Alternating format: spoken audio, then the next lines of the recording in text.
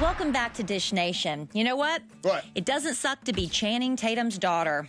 I What? bet. Well, for obvious reasons. Little Everly is 2 already, if you can believe that. And her preschool was having a Halloween carnival. Her mom and dad showed up dressed as Winnie the Pooh and Princess Jasmine.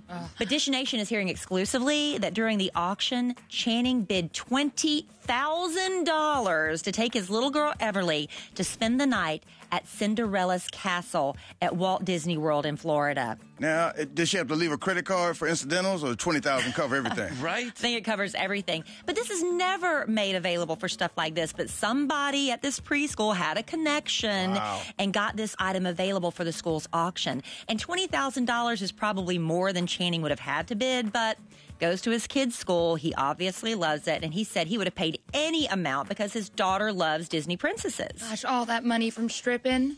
Here's Right? the thing. Do you remember anything from being 2 years old? No. Anything whatsoever? No? Here's what you don't need at 2 years old. Birthday parties, Right. cool experiences. That's right. Channing threw down $20,000 for this little experience with this 2-year-old. Yeah. See, I don't even spend money on my kids because they have Photoshop now.